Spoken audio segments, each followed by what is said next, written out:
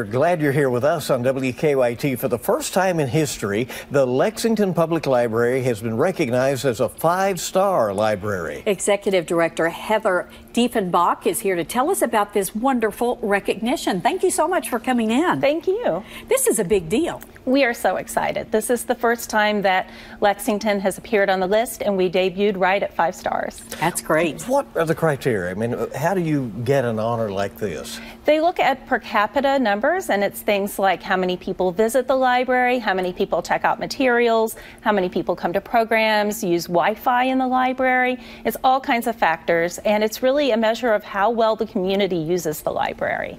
And the library is really a central point of the community. It is. We had over 7 million visitors to our libraries and our website last year. We checked out nearly 4 million materials. People come to the library for everything for the traditional uses like books, to meeting with friends and family, to coming to story time.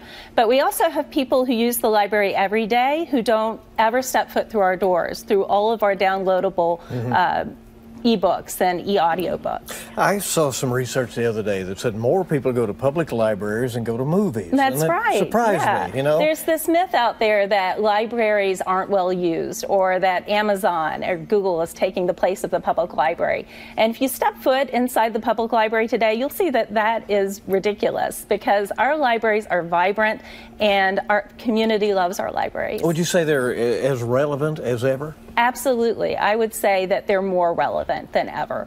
Our libraries help people do things like get their GEDs, find jobs, learn to read.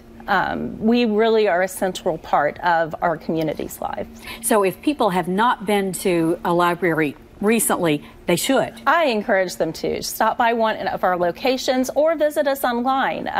Like I said, a lot of people use the library every day but never step foot through our doors, and that's fine.